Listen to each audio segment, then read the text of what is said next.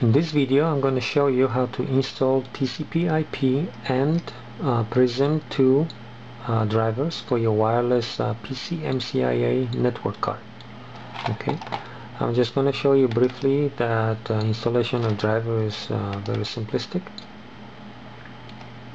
I'm using actually the PRISM2 V2 version.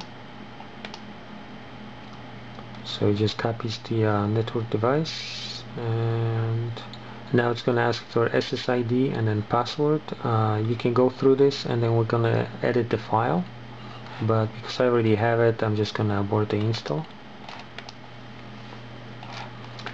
And next is the TCPIP. What we can do, we can actually copy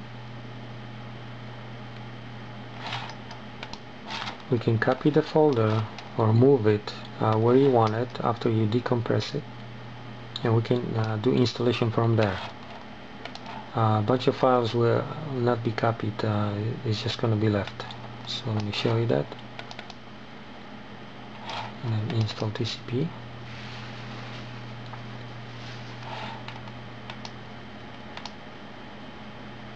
Okay, so because we're installing to the same folder, it's not going to copy the files. Okay, so proceed. We're going to skip installation of the network devices because we don't have them.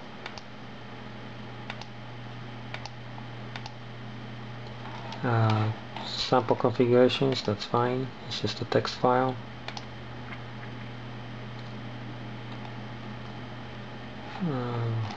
Okay, I already have that, so I'm going to delete it. Do you want to install fonts? Yes, please. Proceed.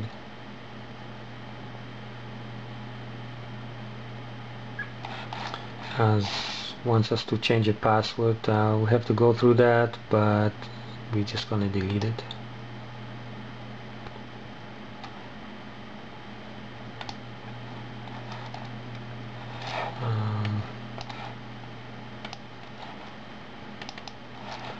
Username, let's call it Amiga. Proceed. The name, we call it A600. Domain name, we can call it something.com.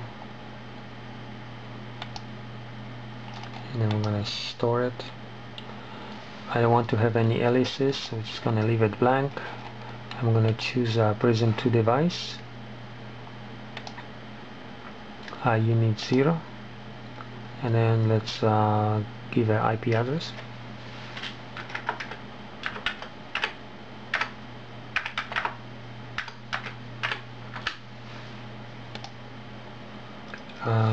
This one we're gonna leave it empty.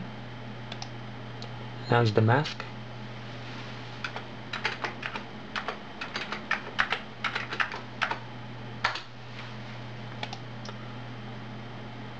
Okay. We don't want any more devices, so we're just gonna leave it blank and then proceed. Now it's the default gateway.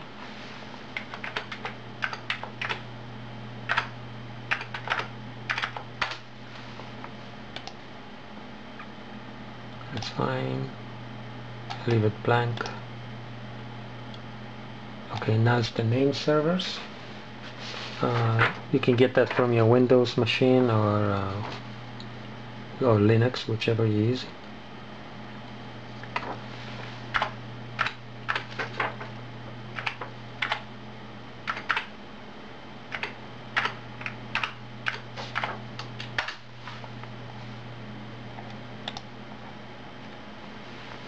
That's the second one.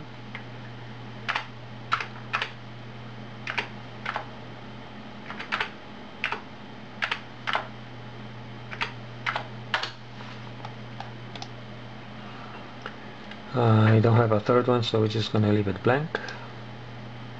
Do you want TCPIP to be started during reboot? I don't want it because I'm not using it every day.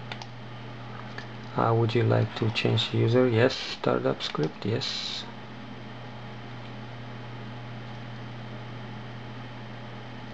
Do you want to inet started? Yes. Okay, installation is complete.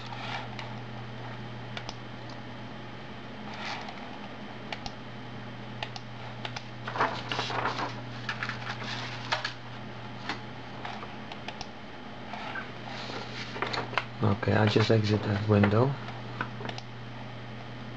Okay, now what we need to do, we need to edit a few files. I just do type ed space A, and then I'm just using open. So first we need to edit is our user startup.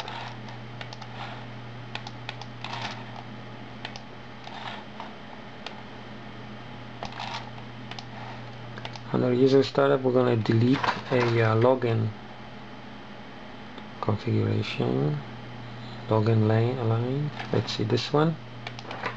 This one we have to delete it. Okay, everything should be fine, so we can save it. The next file is our interfaces. That's an important file. We get that from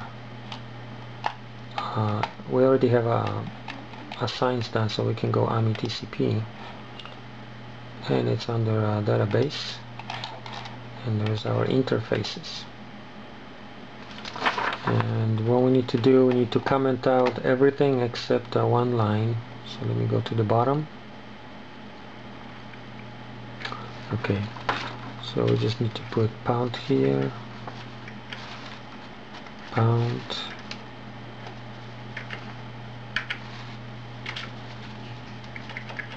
okay, and this one,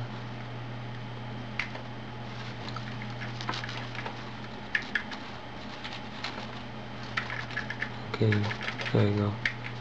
The only one I'm gonna leave is the ether, but what I'm changing, I'm gonna change it to a prism.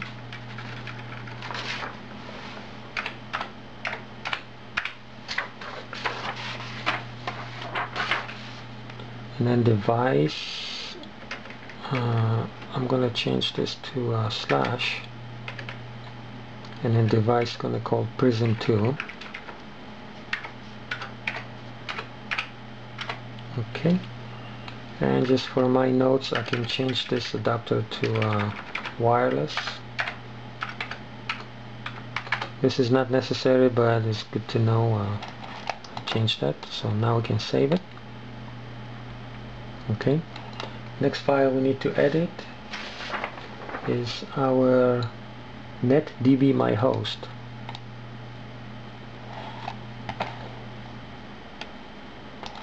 That's this file right here, and we need to delete the domain, and we can save it. The next file we have to is the edit is the startnet. Open. Startnet is, we have to go to AMI-TCP, and it's under bin binary. Scroll down, there's a startnet. Okay, in startnet we have to change two lines. This localhost needs to be a loopback 0, so it's a LO/0, which is incorrect. It needs to be LO0. And this we have to replace it basically with prism0. Let's delete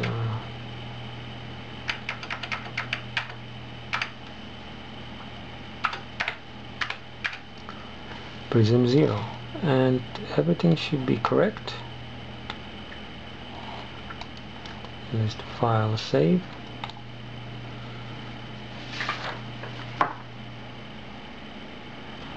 And the last one, what we need to do, we need to edit our wireless preferences. I'm just going to show you how it looks for a web security. You can read the doc files for the wireless prism, how to configure per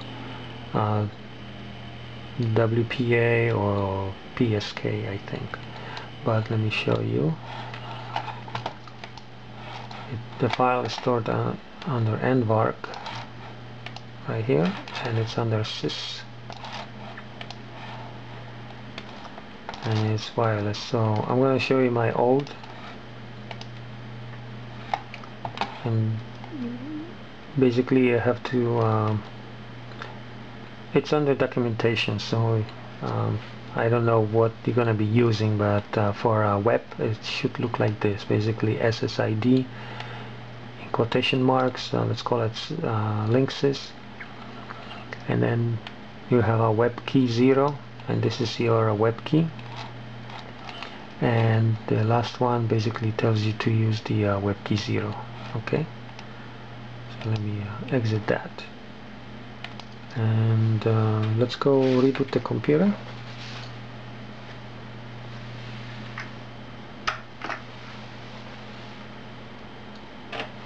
Make sure it boots with no errors. If you see any errors during boot from your user startup, you have to troubleshoot it, because it's not gonna work if there's some kind of error.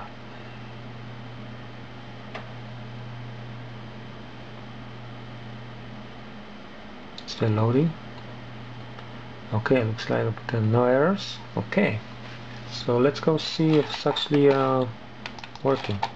So from shell, because I'm not starting this from during my startup, so I'm just gonna type start net, and hopefully there's no errors. That's the command to start.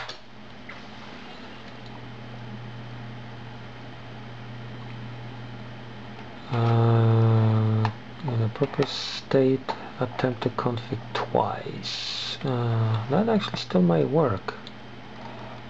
Okay, I think that works. Let's go see. Let's go check ping. Let's go ping.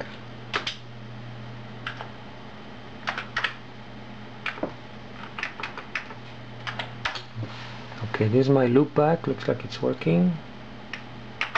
Let's go ping my IP address.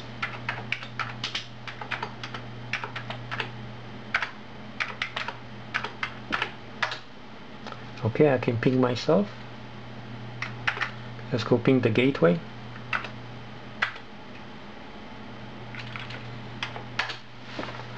Looks like I can ping the gateway. Cool. Let's go see if we can ping Google.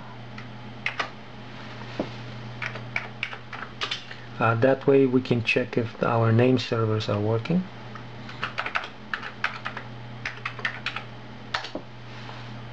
Okay, I can ping Google. Okay. Just one more test. I have a web browser installed. Let's see if that actually is working.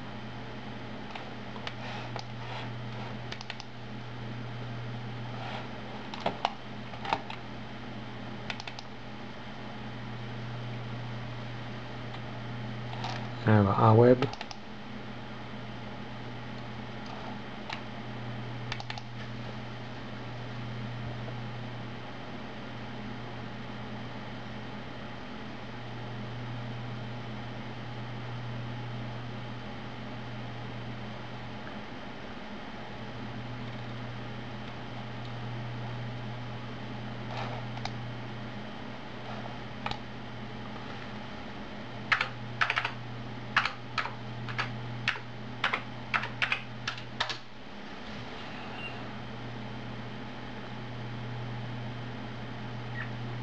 And there you go. It's working fine. Looks ugly, but it works. Okay. So this was the demonstration of how to get wireless working on Amiga 600 and 1200. Just want to tell you that my Amiga 600 has a ACA 630 accelerator in it, which runs on 25 megahertz, and I have a 32 megabytes of RAM, so that's why I can use it very nicely. Actually, not too bad. But the same configuration should work for Amiga 1200. Okay, let me exit that. Yep. There's one more thing. If you want to stop the networking, just do command stop net.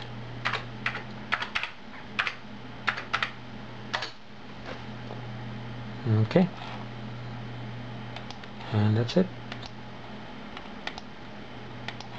Thank you for watching.